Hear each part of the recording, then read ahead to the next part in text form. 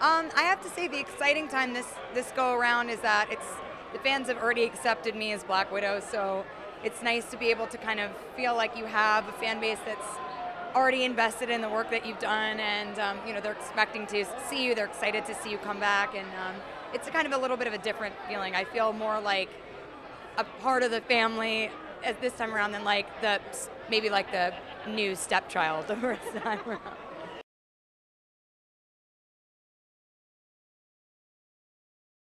I think audiences can expect exactly what I experienced, hopefully, which is unbelievable excitement. It's a constant adventure. The action is nonstop. And there's also a lot of little kind of fortune cookies for diehard fans in there. I think that will really appreciate that Joss Whedon just, kind of planted in for those serious fanboys.